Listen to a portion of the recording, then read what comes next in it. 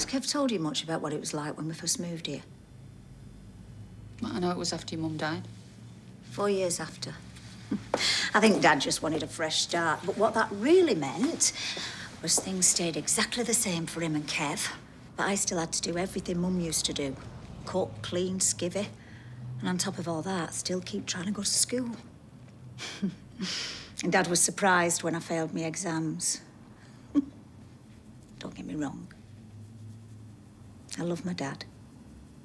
And our Kev, he's a good man. Heart of gold. But I couldn't really chat to them about anything deep or personal. They had no idea how miserable I was. I don't even think I did. But when I left home, I felt this weight lifting. I could start living for me, for myself, and I loved it. And do you know what I was good at? Making money. So, yeah, when an opportunity came up to come back here and show everybody what I'd made of myself, you know, I mean, it's a flipping skyscraper. Why are you telling me all of this? Do you expect me to feel sorry for you? You still don't get it, do you? I am really proud of what I've become. Very proud. So do you think I'm going to let a horrible little man like him mess everything up? So, what, you want me to keep your name out of it so he gets his, but you don't get yours? What's in the envelope? Nothing. Just some work. Some work you were doing alone in the dark. Why are you here anyway? I'm telling you, it's just some paperwork. It looks like the sort of envelope you stuff cash in. It's not for him, is it? No.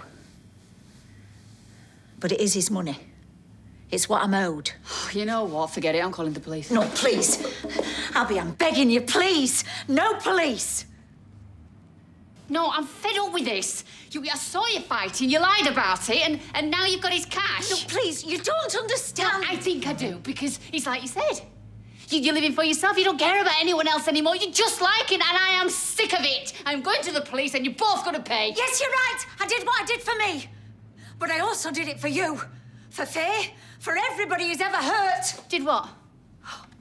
You don't want to know. Debbie!